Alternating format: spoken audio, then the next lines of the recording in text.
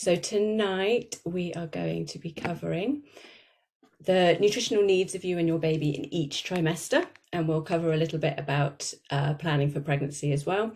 Foods to focus on, managing morning sickness, preparing for the birth in terms of food, meal preparation after the birth, a little bit of touching on breastfeeding, tiredness, sleep, just little bits at the end because that's quite a lot of topics already.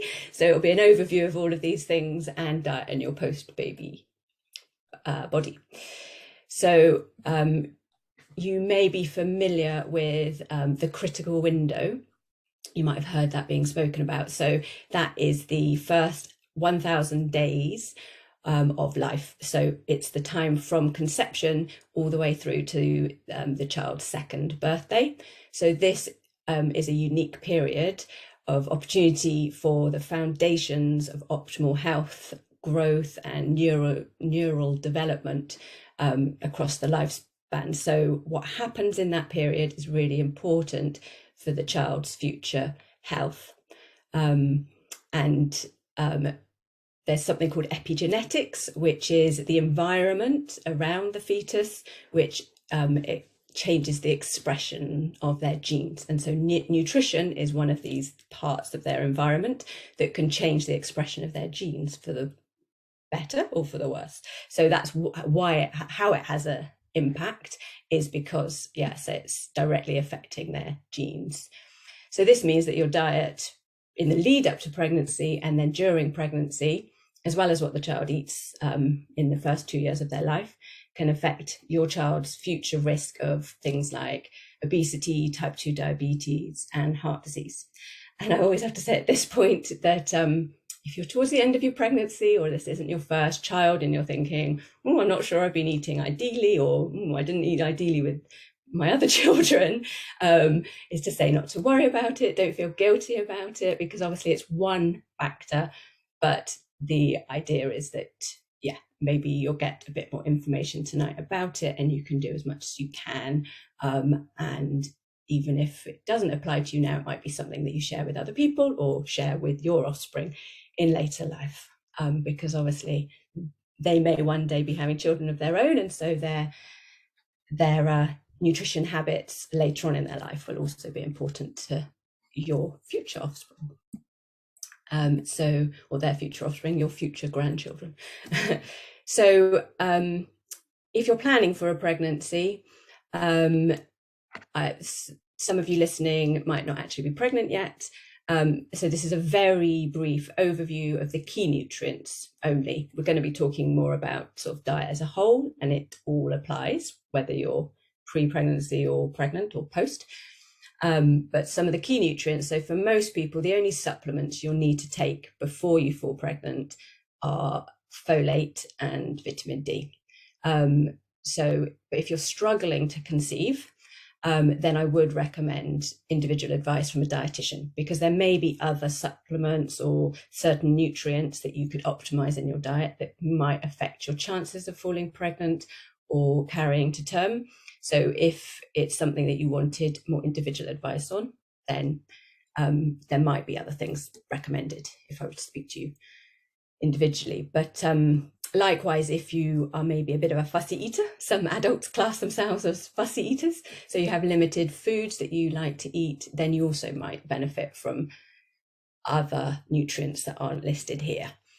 But the key one that most people know about is the folate, which is also known as vitamin B9.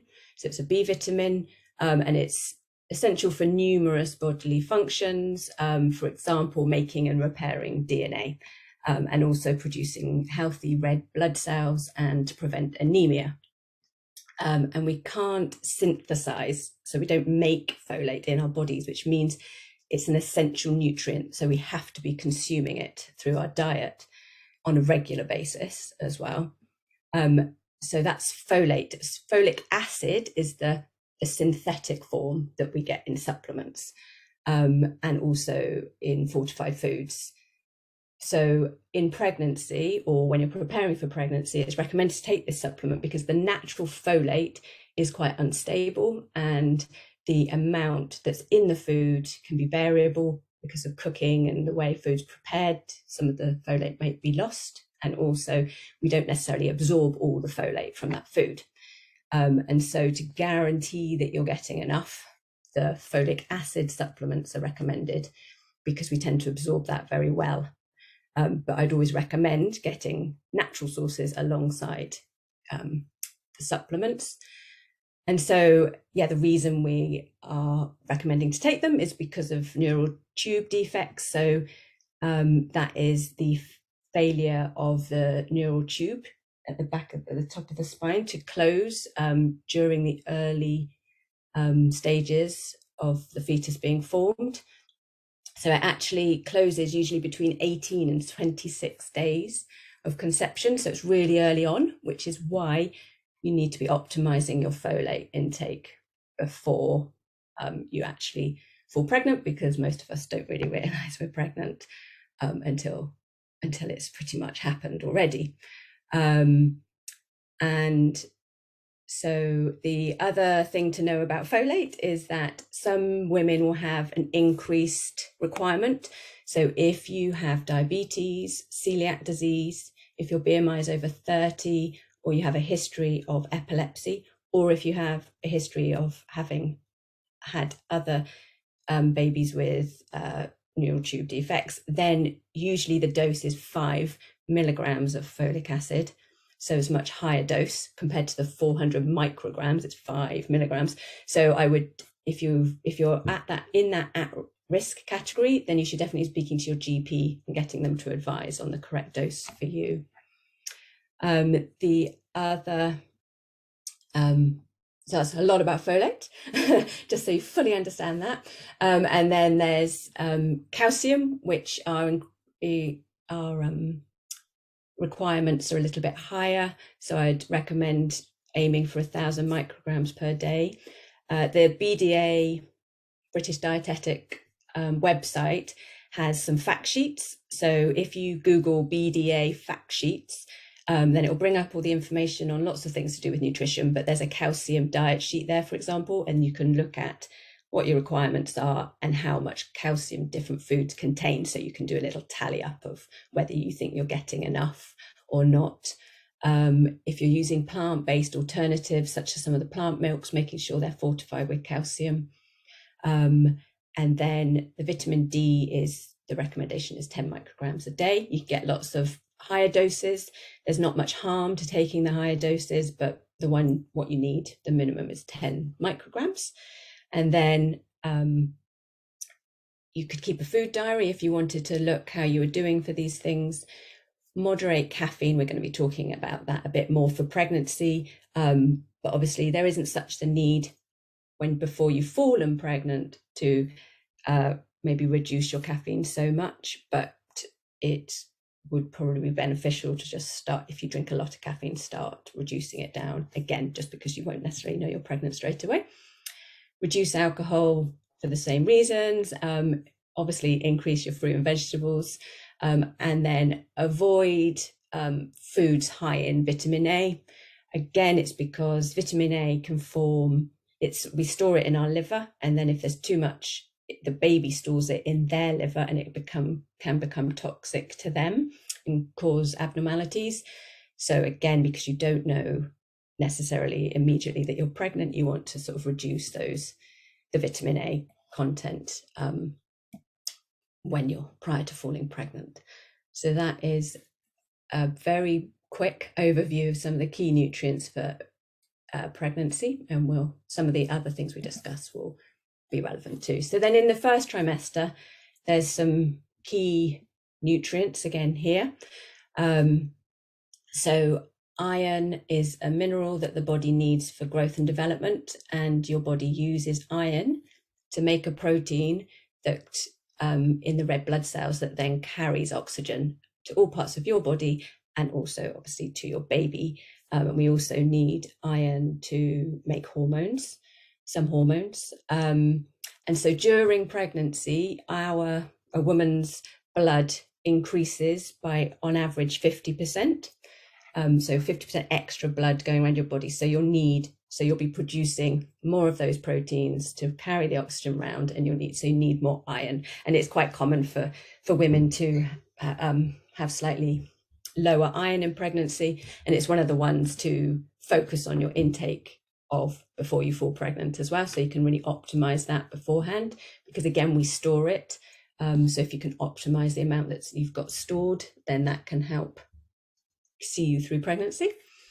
B12 is needed also for red blood cells, as well as DNA, and for the brain and the nerves. So I've put some of the sources there. Meat, fish and dairy basically are our only sources, animal products. So if you don't eat any animal products, then I would always recommend taking a B12 supplement.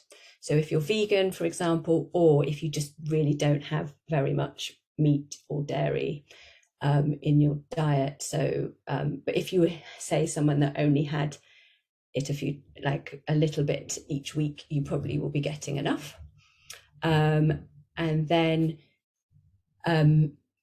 meat and dairy eaters will also be getting enough of the B2, the riboflavin, but vegans need to ensure that they're eating a variety of foods that contain it, such as yeast extract, Marmite, or similar brands, products, or nutritional yeast, quinoa. You can get some breakfast cereals that are fortified with it, leafy greens, avocado, almonds, and mushrooms are sources of B2, but we'll talk about that a little bit again later. And then, as I said previously, maybe you're just someone that just doesn't have a very much variety in their diet. So it might be that you want to either focus on increasing those foods that you really like, that are sources of these nutrients, or that you might need to have a general supplement. So there's lots of pregnancy multivitamins out there. So they're all appropriate, but as I said at the start, for those wanting to fall pregnant, the key ones are folate and vitamin D, and that really stands for when you are pregnant as well. They're the only ones you really need and can't get through diet, unless you say you're limited, in which case you might want to just take a multivitamin that's specific for pregnant. And I've put vitamin A at the bottom here, as in the sources of vitamin A, because it's good to include the sources like orange and yellow fruits and vegetables, eggs, green leafy vegetables as well. So you want those plant sources of vitamin A, because it is important for eye health and the immune system. But I say you just don't want those foods such as liver that are high in vitamin A, or supplements containing them. So you do want a specific pregnancy multivitamin, but I don't recommend a particular one, because they're all meeting that need in the same way. And you can pay all sorts of money for multivitamins, but there's not really evidence that one's superior to another, because they all have to adhere to certain guidelines. So during pregnancy, there are changes in carbohydrate and fat metabolism. More insulin is produced by your body, and insulin is a hormone that helps us get sugar out of our blood into our cells. So it's meeting that extra sort of need for energy for your baby. There's reduced lipolysis, which is the breakdown of fat, and increased fat deposition, especially around the breasts and the buttocks. So it's all preparation as well for later on. But it's all led by the increase in our hormones, such as estrogen, progesterone, and the insulin. And they favor the fat deposition, which creates that accumulation of your fat stores, and that peaks at around 10 to 13 weeks of gestation, so quite early on. And that's before the fetal demands for energy to support their extensive growth. So you accumulate those energy stores, those fat stores, early in pregnancy, and then at the end of your pregnancy, when the baby's really growing and putting on weight, that's when they're going to use it. So your energy requirements are mainly met through eating carbs, basically, which is the same for most of us. But that, I say, that increase in insulin is so that you can really utilize those carbohydrates and those sugars that you're eating. But that doesn't mean that you have to eat more. So I called it tongue-in-cheek eating for two, because you are eating nutrients for two. But I think most people now know that you don't need to eat more calories. You're not eating the energy for two, because your body has all those mechanisms that I just touched on for making sure that your baby gets all the energy it needs without you increasing your intake of energy. So in the UK, we don't have any recommendations for weight gain during pregnancy. You won't be sort of given a figure by anyone, but as a rough guide, if you are a healthy BMI at the start of your pregnancy, you would gain between 10 and 16 kilos over the course of your pregnancy. So 1.5 to 2.5 stone would be a kind of usual weight gain. But it does depend on your starting weight. So this is an example of how much you might gain depending on your BMI. So if you had a BMI over 30 at the beginning of your pregnancy, you might be expected to gain as little as 6 kilos. So obviously, I say, our bodies are programmed to give the baby all the energy it needs, and we don't actually need to consume too much more. And if you've already got some fat at your disposal, it will be redirected where it needs to be. So I say this is just a rough guide, because I don't think it's important necessarily to focus on your weight, which we will talk about. But if you're focusing on healthy eating and eating adequate amounts, then I say your baby will get what they need. So comes back to the kind of general healthy eating guidelines, which means choosing wisely from each food group. So you need carbohydrates. As I said, that is the main energy source for you, for building up those energy stores for later on for baby as well.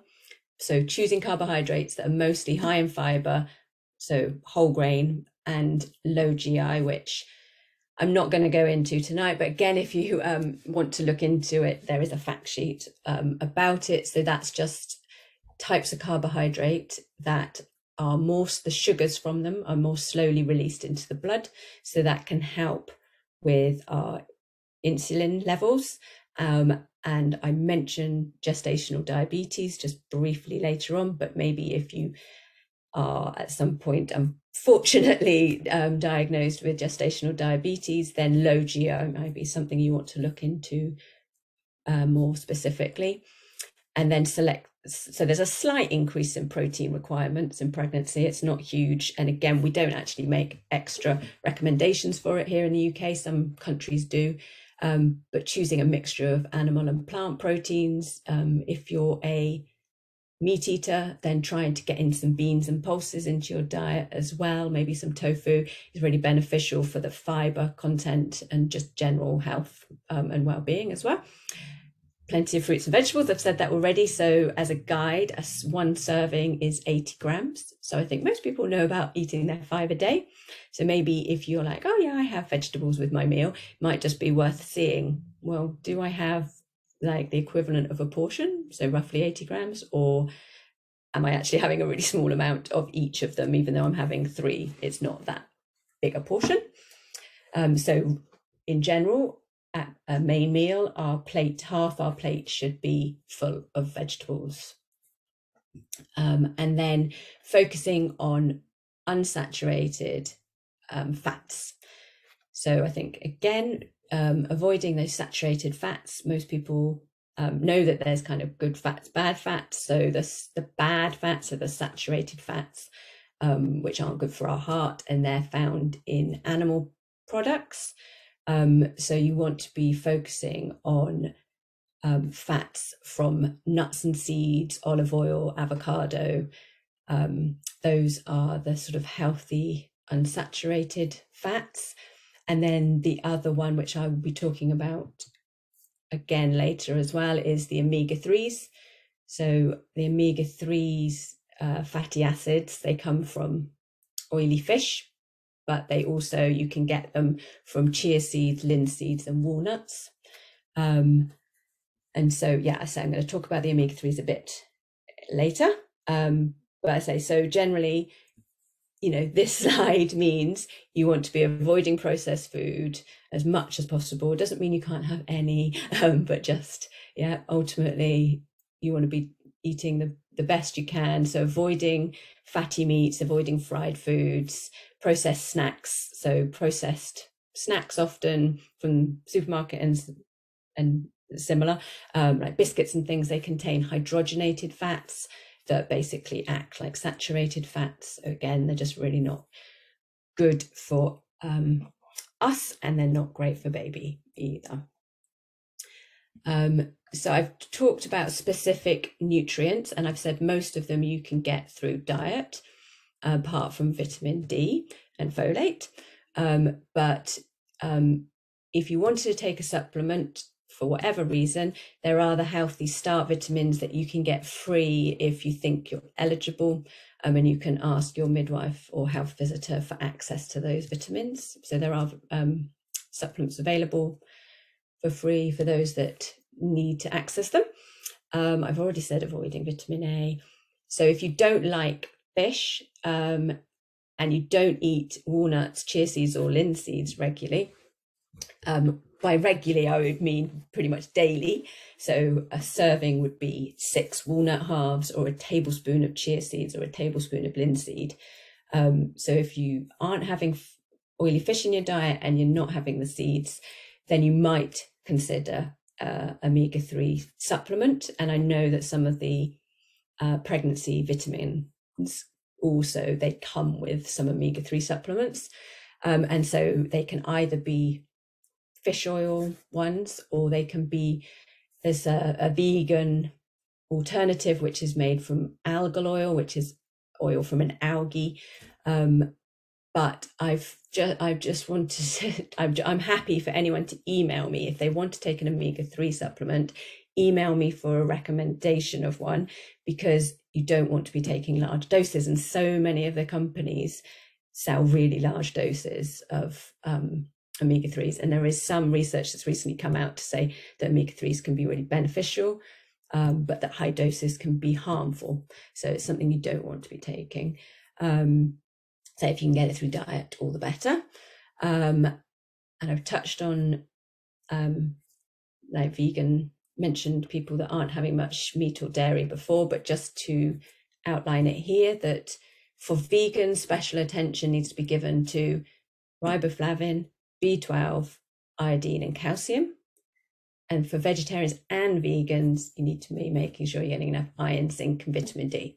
And that's not to say that you can't get enough of those on plant-based diets. It's just to make sure, because again, if you're not getting that variety of foods in your diet, you may be falling short on some of these things. And yeah, if you, obviously you'll all be able to, I've put the sources of these nutrients on the previous slides, but if you wanted to look at it written down in a different format, there's those fact sheets that I've mentioned, and obviously there's the Vegan Society as well that has lots of fact sheets, so they'll give you all the different sources of those key nutrients if you aren't sure that you're consuming enough of them.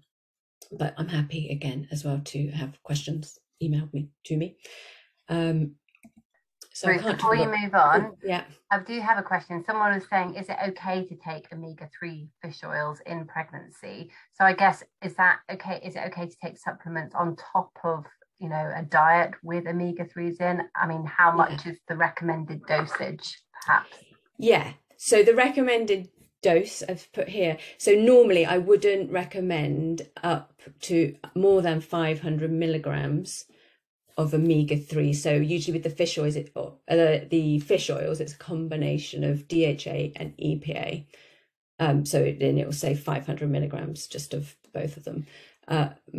So yeah, it was more because if it's one that's come with your pregnancy vitamin, it's probably absolutely fine. It's just that you can buy some mega doses out there. So it's absolutely is fine and safe to take them. but just not mega doses. So if someone wants to email me with their specific one and I can just check what the dose is, then I'm happy to do that as well, if that doesn't answer the question already. Thank you. Okay. Yeah. But I say it really is a lot of the evidence for omega-3s and the benefits for omega-3s is it comes from the whole fish. So there's something about consuming the whole fish that gives us the benefit, and the supplements don't always do it for us. So I say take supplements if you want to, if you really can't meet it through diet, but if you can meet it through diet, it's always the best way. And we are going to talk about fish in more detail shortly. But yeah, I can't do a talk about pregnancy without mentioning what not to eat, because that's often what people first think about when they fall pregnant. It's like, oh no, what can I not eat now? I can't eat cheese, unpasteurized. So just to quickly cover that, I've already said about avoiding processed food. So that includes foods that are high in added sugar, and foods that are high in added fat, sort of high fat foods. I've mentioned the hydrogenated fats. So yeah, for safety reasons, choosing pasteurized dairy, avoiding blue cheeses and pate, avoiding dairy counter meats and fish, and the salads that have been sat around. If you're going to buy a quiche, make sure you reheat it fully. It's not good to have smoked fish because obviously that's raw. I'm going to talk about fish later, so I'll skip on from that one. I'm going to talk about alcohol a bit more. It's advised to wash your fruits and vegetables. I know I can be quite lazy with that, but it is advisable. Reheat your food thoroughly. Cook meat until it's really well done, so no raw steaks, or rare steaks. If you're traveling abroad, I think that's starting to happen now, yay. But drink bottled water if you're not sure about the water supply. And then with eggs, as long as they've got the lion stamp on it, so the British stamp, then if they've got that stamp, it means they're safe to eat undercooked, runny yolks. But if they haven't got the stamp, just making sure you cook them thoroughly. Otherwise, yeah, it's safe for pregnant women to have runny yolks as long as they've got that stamp. So talking about alcohol, because it's another really annoying area where there's not actually any clear yes or no guidance, but there is evidence that more than 3 units per week, so that's not all that much alcohol, in the first trimester can increase the risk of abortion. So obviously that's tricky because some of us don't know we're pregnant when we're consuming that, and there's nothing you can really do about that unless your pregnancy was planned, which is why I said earlier on, ideally reduce your alcohol intake if you're trying. But my advice during pregnancy for most is to avoid it completely. Like, we know that alcohol doesn't have any health benefits for anyone. So if you can avoid it for those roughly 9 months, whenever you find out, then that is the safest thing to do. And I don't talk about it later, but you can basically safely consume a small amount of alcohol when you're breastfeeding. So it does mean that when you have given birth, you can enjoy a drink. So it will only be for those 9 months. And then with caffeine, the advice is no more than 200 milligrams of caffeine a day. And people that consume more than that, there is a risk of a low birth weight. I've just put here for those trying to conceive that there's no proven effect on male fertility, and it's inconclusive for females with fertility. But as I said previously, I'd always recommend kind of reducing it pretty much in line with this recommendation, just so then when you do fall pregnant, you're already where you need to be. So how much is that? So this just shows you the the sources of caffeine, sorry, and roughly how much they contain. So as you can see, the Monster Energy drink, which lots of people do drink, contains nearly your full 200 milligrams, so 173 milligrams in one can. So I'd stay clear for many reasons. Decaf coffee still contains some caffeine. I think it's just useful to know, but it's such a small amount that you'd have to drink a lot of decaf coffee to reach your limit. So decaf coffee is perfectly safe, and in my opinion doesn't taste any different, so that's good. And then tea is about 35 milligrams in a mug, in a typical mug, so that would be max about 5 mugs of tea a day. And a can of Coke, there you can see, is about the same. I've got company, sorry, no. Sorry, excuse me. Yeah, I do, I love your drawing. Sorry. Interestingly, dark chocolate has more caffeine in it than a mug of tea. So 43 milligrams, but in 100 grams of dark chocolate. So that's, you know, usual size of sort of small bar of dark chocolate, which again, some people might eat, so it's just to be aware that it will contribute. And then if you're having espressos in your latte or what have you, then it's about 63 milligrams, so that's about 3 cups of regular coffee a day. So it's not, that 200 milligrams is not tiny. If you can still have 5 cups of tea a day or 3 espressos, then you're not, it's only for those that drink quite a lot that need to worry about it. But obviously it does depend on your brewing method, the brand, so the strength that you like your tea. If you leave it to stew for a very long time, then the caffeine content's likely to be a bit higher than that, so you need to just sort of be aware. And then also they'd add caffeine to things like cold and flu medicines, so just checking that when you're taking medicines, but I'm sure you're cautious about that anyway when you're pregnant. So yeah, you can enjoy your caffeinated tea and coffee without too much concern or guilt. Other foods you can include, so I've put peanuts there, just I think most people know now that you can eat peanuts in pregnancy, but it's one of those ones in the past that there used to be a bit of confusion over. But obviously not if you're allergic, you won't be eating them. I've put variety, because again, it just comes down to, you know, healthy eating. A healthy diet really just comes down to as many different fruits and vegetables, as many different sources of protein, as many different whole grain carbohydrates. So brown rice, brown pasta, quinoa, like rye, all sorts of different, if you can eat lots of different nuts and seeds, so a handful of nuts is a portion. So if you can have a handful of nuts each day, that's going to, like, mixing up which types of nuts, that's going to give you so many nutrients that you need for general health and for growing your baby. Also good to know that a baby's taste starts developing in the womb.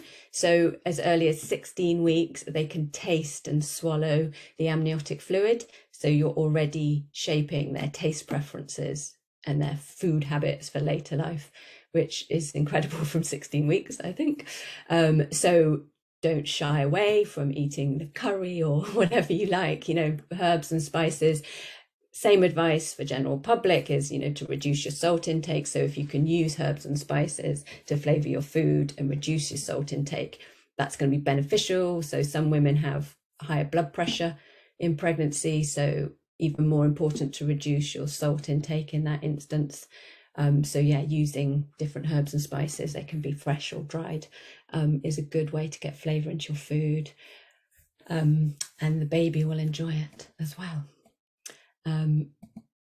So just focusing on fish for a moment. So I've already said that fish is a good source of the omega-3 fatty acids, but it also gives us choline, selenium, iron, zinc, copper, and I haven't put it there because I'm talking more specifically about oily fish, but white fish is really good for iodine as well, which is important for the brain. And so, yeah, your oily fish is a source of omega-3s and omega-6s. So they're both types of fatty acids that have so many uses in the body. So growth, development, cell function, your heart health, your immune system, your nerve cells. It's all listed here. You've got omega-3s and 6s in your brain, so affecting your brain structure, and so therefore affecting baby's brain structure, and also in the grey matter of your brain. So intelligent babies, if you eat plenty of, if you have enough omega-3, and then also in your eye, so DHA, which is docosahexaenoic acid, so one of the omega-3s that is found in the photoreceptor membrane in the retina of your eye. So for eyesight as well, it's very important. But there are some limitations which I've summarized on the next bit. So the recommendation is 2 fish per week. So you could have 1 white fish, so non-oily, and 1 oily fish a week. If you want to make them both oily, the recommendation is not to have more than 2 oily a week. So oily includes salmon, trout, mackerel, and sardines.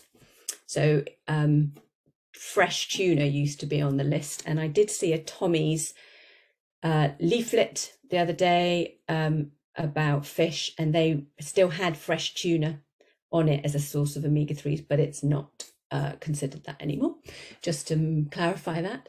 But with tuna, for eating in terms of kind of food safety, not in terms of just in general of eating fish, not to do with omega-3s, but the recommendation is not to have more than 2 tuna steaks a week or 4 tins of tuna, because of the mercury levels in the fish. So often people are quite concerned and scared when they hear the word mercury and mercury poisoning, and there's lots of negative news kind of when you Google about the toxins in fish, but all of the benefits that I've mentioned and all the roles that the omega-3s have far outweigh the risk, as long as you're following these recommendations. So as well as limiting the tuna, it's to avoid swordfish, marlin, shark, and raw shellfish, which I don't think is that difficult in the UK to avoid. So I say, if you like fish and you want to include it in your diet, you can do so without worrying. And it kind of, it's a slightly off topic, but in terms of, it's down to your choice, but I would always advise sustainable fish, because obviously that's another conversation about fish stocks and how we farm fish or catch fish. So if you can buy sustainably, I would definitely recommend that, but it's a slightly different topic. So moving on from fish, morning sickness. So if anyone's listening and they're suffering from morning sickness, or someone that's not pregnant and is worried about morning sickness or later suffers from it, briefly covering that it's up to 20% of women will have morning sickness that persists beyond 20 weeks. So it's actually quite a high percentage, like 1 in 5 women will really suffer with morning sickness. So it's very unpleasant for them. It isn't normal for morning sickness to occur for the first time after 12 weeks. So if you feel like if you're being sick or very nauseous after 12 weeks, then do go to your GP. Hyperemesis gravidarum is defined when you can't even keep fluids down, and usually will be sort of diagnosed formally if you've lost 5% or more of your pre-pregnancy body weight. So say you're not sort of considered to have it unless you're losing weight at the same time. So if your baby's growing and you're gaining some weight, then you're sort of evidently kind of getting enough food on board in terms of energy. It doesn't mean that what you're eating is necessarily ideal in terms of what I've just covered, but that's okay. So it's really difficult to do any of what I've just said if you're feeling sick and you've got really bad morning sickness, and if it continues through pregnancy, it can be very draining.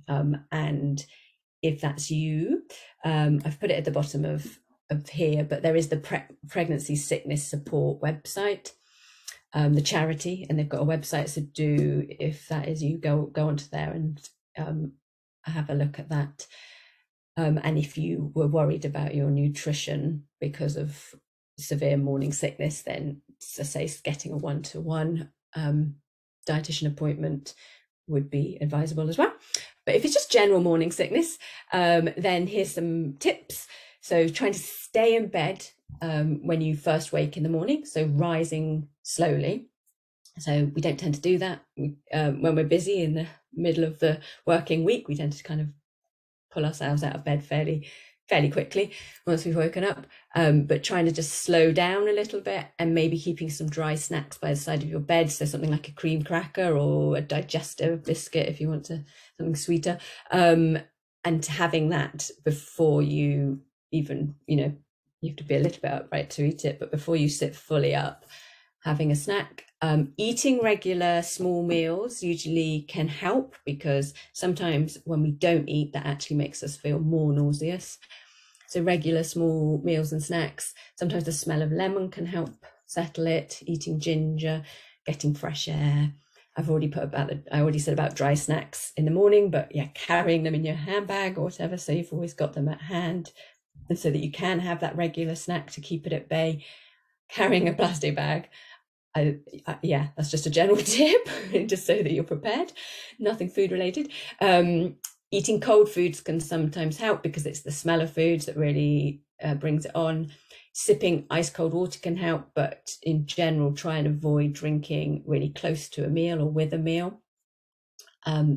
Avoiding strong flavors, so that's why cold food can be better, but just in general, maybe sometimes it's difficult to be the person cooking the food because of the smells, so you need someone else to maybe cook for you. That would be good. And then sucking on ice lollies or frozen watermelon. If you can tolerate dairy and you eat dairy, then you can use it to fortify food. So you might add some cheese on top of something, or use full fat milk, for example, so that you're getting the energy from foods, because if you're not eating as much, then you want your food to be higher in energy than we'd normally, on healthy eating terms, we would advise. Try to take a pregnancy vitamin in this instance. So it might help to take it before bed, maybe when you're going to lie down, or you might tolerate it better with food, so you have to experiment. But if you can't tolerate it, try and at least take separate folic acid until it passes. Rest, that's easier said than done sometimes, but really important, and lying down regularly can help. And then seek GP support. To say there are different anti-sickness medications, and some work better for some people than others, so trying different ones is really, so if you get given one on prescription, it doesn't work, doesn't mean there isn't another alternative. And then I've mentioned that charity at the bottom for further advice. You have a question, Ruth. Yeah. Is a multivitamin recommended throughout pregnancy, or only if you struggle to get the vitamins naturally? Yeah, so as I was saying, you should be able to get most of your nutrients through diet, the exception being that you do need the folic acid and you do need vitamin D. Otherwise, there's no actual necessity for multivitamins, but there's no harm either. So it's kind of personal choice. But yeah, I've said earlier on, but I'll just reiterate that maybe you've got a slightly limited diet for some reason, or yeah, maybe you don't eat animal products. So then there's some other considerations and you might want to take a supplement for those reasons. I can share my slides afterwards, but yeah, because it was all mentioned before about like for vegans, if you maybe don't, I would always recommend a B12 supplement for vegans, whether they're pregnant or not, to be honest. So yeah, B12, but also iodine, the B2, the riboflavin. Yeah, those one. And then iron supplements are a difficult one because they can cause constipation. So you don't want high dose iron supplements unless you really need them, unless their GP has prescribed them and you actually have low iron. But yeah, it would be more about, if you're worried you're not getting the nutrients, I say either, speaking to a dietitian, or as I said, go onto the BDA fact sheets. Look, there'll be a fact sheet about calcium, about iron, about B12, and you can look and see the foods that contain them and assess for yourself, am I getting these enough? Am I eating enough of them on a regular basis to get what I need? Or do I need to take the supplement? Because taking the supplement would seem like the easy solution, but you don't get the benefits of the whole food. So I'd always try and get it through diet first, because you'll be getting all the fiber and other goodness with it. So sorry, long answer. So moving on to reflux quickly. So just quickly to say, yeah, reflux or heartburn is quite a common thing in pregnancy too. So again, eating little and often. Try to leave 3 hours before you go to bed. So not snacking in the evening can really help. Eating slowly. Lying on your left side is kind of recommended anyway, in the 3rd trimester of pregnancy, but basically our esophagus, so the food pipe goes to our right hand side of our stomach. So if we lie on our left, all the contents of our stomach shifts to the left, away from that connection, so it can help. And then I've put the common triggers there: spicy food, fatty foods, chocolate, sometimes tomatoes for some people, fizzy drinks. So you might want to keep a food diary to see what foods make it worse for you, and trying to have plenty of fiber and water to drink so that you don't get constipated, because that will make it worse. So I'm only on the 2nd trimester, but it's not as lengthy now. So your 2nd trimester, obviously, if you've been feeling nauseous, this is your chance to focus on everything I've talked about and eating regular meals, trying to get a balance, as I said before, between those different food groups. So not excluding anything, not excluding carbohydrates. I missed my opportunity maybe to say it earlier, but pregnancy is not the time to try and lose weight. So just trying to have everything in moderation, which is very boring, but very true. But yeah, not excluding carbohydrates or anything to try and to lose weight. I've said about limiting processed food. That will be the best way to avoid excessive weight gain. Portion sizes as well. So making sure you're having a little, I said moderation already, but if you're worried about not wanting to gain too much in pregnancy, having a little bit of everything on your plate will be the best way to go about it. And the 2nd trimester is when you may start developing gestational diabetes. So our bodies become more resistant to that insulin that I mentioned at the beginning, the hormone that helps us get sugar out of our blood into our cells. It's a natural thing that happens in pregnancy. Some women are more at risk than others. Unfortunately, the older we get, the more at risk we are. So if you're having a geriatric pregnancy, as they like, the lovely terminology that they use, you may be more at risk, but you'll be monitored and tested for it. But I say it tends to rear its head in the 2nd trimester. So if you can be sort of focusing on good eating habits in that time, then you can hopefully avoid it or better control it. Because sometimes nothing you do can prevent it, but you can help manage it and keep your blood sugars steadier by managing it through diet and avoid going on to insulin injections. In the 3rd trimester, our metabolism shifts to promote the use of that fat that we were storing early on, and then lots of the sugars and the so we use the fat, sorry, for our energy, and then the carbohydrates that we're eating, the sugars that we're consuming, and the protein goes straight to the fetus because they want to put on some weight. And so that's why in the final trimester, their energy requirements do increase, which means hours. But it's only 200 calories a day, roughly, for most people. So that's the equivalent of like 2 slices of bread without anything on them, or maybe an apple and a couple of crackers, again, with nothing on them, or for point of reference, for a 4-finger Kit Kat. So it's not that much more. So as I said before, the whole eating for 2 really isn't that much more. It's 200 calories. And then this is when the omega-3s are really important for the development of the baby's brain. So if, you think, oh, I haven't been having my omega-3s, and you're at the end of your pregnancy, this is the time to be having them, so it's not too late. So I've already said oily fish once a week, or get the walnuts, linseed, chia seeds, and hemp seeds mentioned as well here in at this point.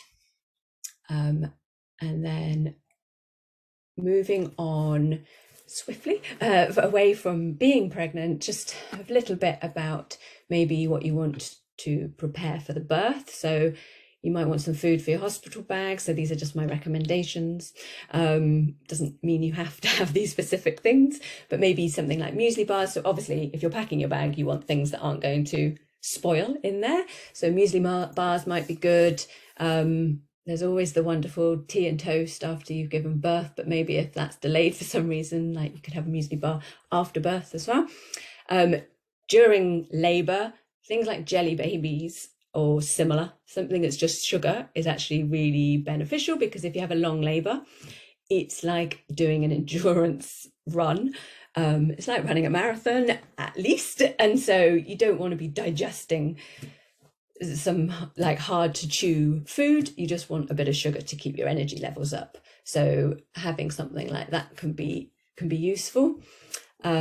Chocolate, again, maybe you prefer chocolate, but if you've had a really long labor, maybe after the labor, it might have been a long time since you ate a meal and you need some energy.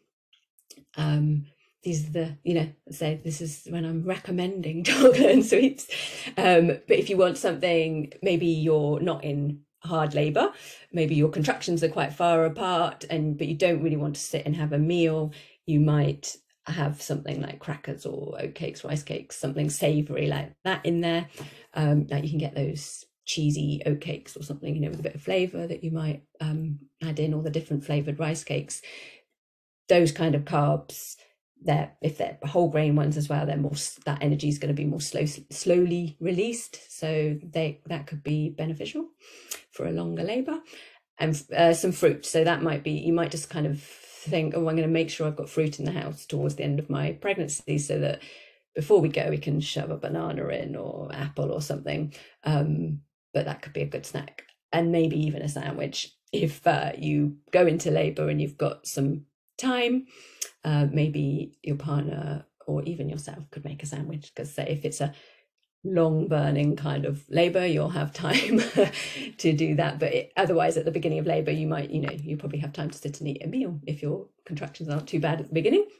It really depends how it pans out. But this is more about things that you can pop in the hospital bag. And then don't forget about fluids too, because imagine you're in labor for over a day. You really want to stay hydrated, especially if you're planning to breastfeed. Your body needs to be hydrated for that. And if you get dehydrated during childbirth, you're going to feel really rotten afterwards, because you're just going to be feeling very tired with dehydration and maybe a headache and things. And personally, I've packed isotonic fluids, so that's like your Lucasade Sport, so like the blue one. So that's like the perfect fluid for keeping you hydrated. It's got the electrolytes in it and a bit of energy as well. So I just sipped that because I had long labors. So you might want to put a bottle of that in your bag as well. And then the 4th trimester, so that's the period of your baby being a newborn, so the first 12 weeks. So obviously goes without saying that you're going to be quite tired. So you want foods that keep your energy levels up. So it's quite normal to crave sugary foods when you've got a newborn, you know, and you're very tired. But if you can try and make healthy-ish choices during this period as well. So going for whole grains, again, having some carbohydrate and making your snacks count as well. So you might not have so much time for sitting down for regular meals, but if you have a snack, try and include some carbohydrates, some protein, and some healthy fats. So you might have some cream cheese on a cracker, or some avocado, or some peanut butter on toast. So something like that. So it's not just a biscuit. It's something that's actually going to fill you up and give you energy for a period of time. Try and, again, fluids are important, so try and keep water by the bed. Maybe put a few bottles around the house where you might be feeding the baby, so that when you sit down, you don't get stuck sitting there without a drink, which is quite common. Especially if you're breastfeeding, you will probably feel quite thirsty. And then I've put here foods to help baby sleep, just because that's something that comes up in different settings. So people talk about tryptophan rich foods to help baby sleep. There's more evidence needed, but if you wanted to give it a try, it's things like poultry, salmon, eggs, and then spinach, seeds, milk, nuts and seeds. They're kind of some of the main sources. So by poultry, I mean chicken and other things like turkey. So yeah, you could give them a whirl. And I've put the omega-3s again. So the omega-3s still are important, because they're important for melatonin, which is the hormone that helps regulate our sleep. I've put here breastfeeding for the first 6 months protects babies and mum's health. So I'm not going to go into breastfeeding. I think most people know the breast is best kind of mantra. What I would say is that if you struggle in any way to breastfeed, and it's something that you do want to do, then I would definitely seek out a lactation consultant or a peer support group as soon as possible. So obviously the Nest has support groups, but yeah, you can get free support widely around the Devon area now, which is amazing, because it didn't used to be maybe as good as it is now.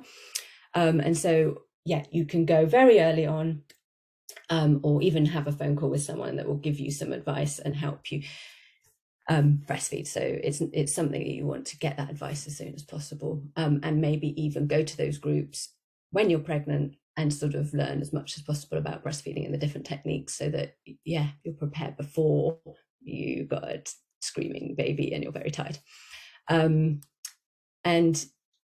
And then also in this trimester, obviously it's very early days and you're not thinking about having another child, I don't think, for most people, but in the post-birth period, if you are thinking you're going to have another child, what you eat now is then going to be in preparation for that next baby, which is kind of a crazy, not something you really think about, but basically advice is to leave between 18 months and 2 years between pregnancies. So for some people it doesn't happen that way. For some people they kind of need to get on with it quicker for other reasons, but ideally you leave that period, and that is about your body recovering and all those nutrients that I've talked about, all this, your own body stores building back up, and you eating the right food to get the best, to your best health you can for that next child.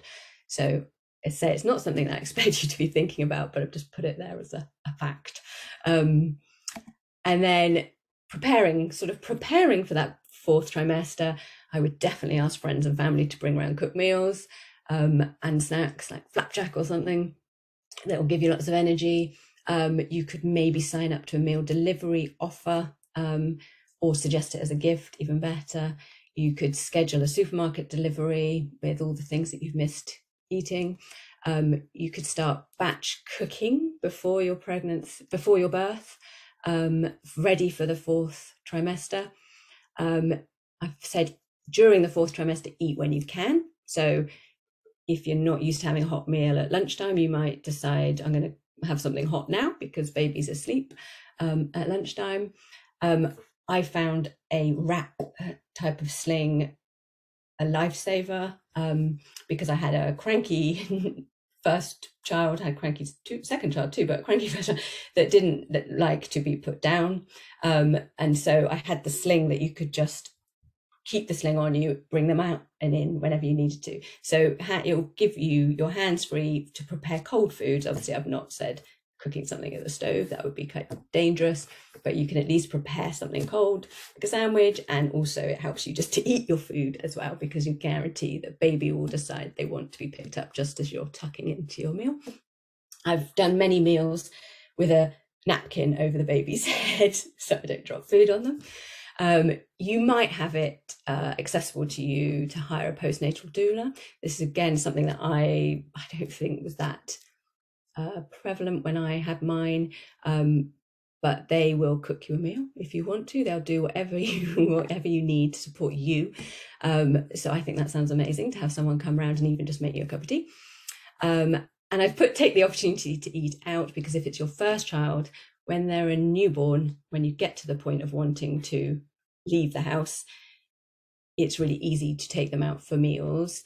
And yeah, so you can kind of like, once they're a little bit older, they'll need to be in their bed, but when they're little, you can take them out with you and still enjoy eating out. So make the most of it still whilst you can. A little bit on breastfeeding here, just again, I've put that your body stores will be used to provide some of that nutrition. So some people worry that nutrition to baby, sorry. So some people worry that their breast milk isn't adequate in some way. It doesn't have enough energy in it or enough nutrients, and baby's hungry, but breast milk will always have what it needs in it. So even if you just ate toast, that breast milk would have everything baby needs in it, because it gets the main nutrients from your body stores.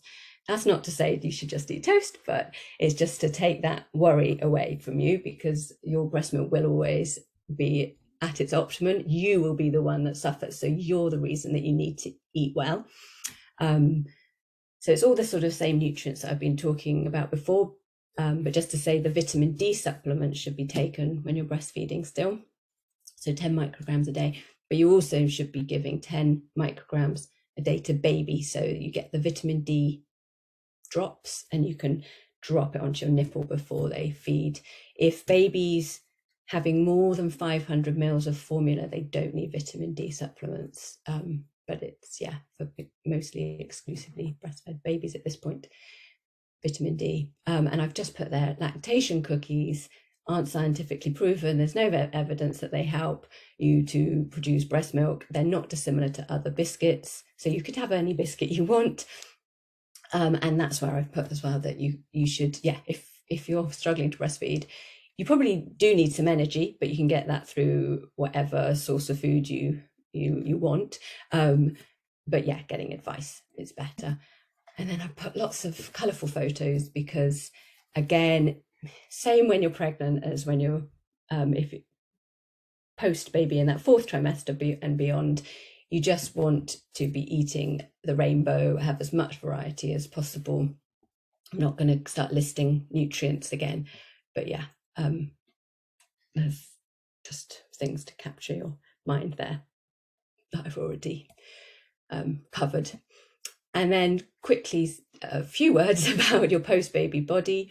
Obviously, lots of people after the birth will be wanting to get back their pre-pregnancy body, which I don't know if you will ever get back your pre-pregnancy body, but I would say it shouldn't be a consideration until at least probably 9 months down the line, because there's a general sort of saying 9 months in, at least 9 months out, to kind of give yourself time to just be and enjoy your baby and not worry about any of that stuff. You might have, I've said diastasis recti, which is the separation of the stomach muscles, or pelvic floor issues, which there's more of next week. So tune in next week for everything about the pelvic floor. But I would say you want to really learn to appreciate everything your body's done for you. So there's lots of people on social media now that are very willing to take photos of their post-baby bodies. So it's really good to look at them and to see the reality of it for some people, and to practice not comparing, which goes for everything when it comes to having a baby, not comparing to other people and other people's babies, but trying to not compare your post-baby body experience with other people's, because it's going to be very different. And hopefully you can learn to appreciate what your body's been through, what it's done for you, what it does for your baby, and maybe even love it, which is the harder bit to do. Sort of weight loss basically, and how sort of toned you are shouldn't be a consideration for a good while. But that doesn't mean to say that you won't lose the weight or get some muscle tone back, but I wouldn't worry about it basically.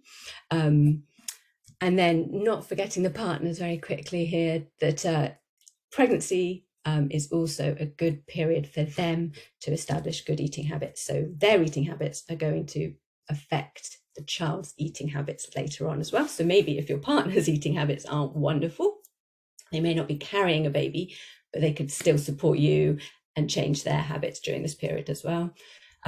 Maybe if you're the main cook in the house, you want to kind of spend some time teaching them to cook a few key dishes that they can then do regularly afterwards, or you might do some meal planning with them. I say sometimes it might not be you that does the cooking, so that might be irrelevant, but for those with partners that don't cook, you want to instill that habit now. And then quickly to say that you're entitled to free dental care, and you're at increased risk of gum disease and tooth decay. And even though I've talked about all the good foods that you should eat, you still probably will eat quite a lot of biscuits at all the mum groups that you go to. So looking after your teeth is important. And then there's just a few ideas there about sort of meal prep, things that you can put in the cupboard, freezer, fridge, so that you have got things to pull on. So I've put things like sachets of cooked rice and lentils. They're quite prevalent in the supermarket now, like all those nuts and seeds, nut butters that I've talked about being good for you, crackers. You can put pita breads in the freezer, maybe make a batch of scones or something and put them in, maybe make some soup, put that in. So lots of ideas there if you need them. I'll leave that up for a moment.